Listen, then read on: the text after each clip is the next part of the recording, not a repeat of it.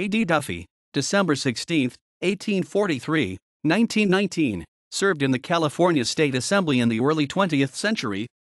Duffey was born in Canada. As of 1884, he was a member of the Ock Fellows in Santa Cruz.It. It was initially unclear whether Duffey had won the 1902 election against his opponent Harry S. Wanzer. A committee of the legislature later determined that Wanzer had won the election. A report at the time stated that the vote was on straight party lines.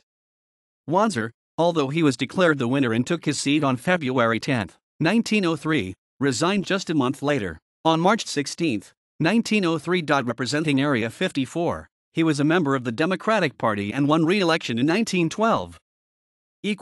References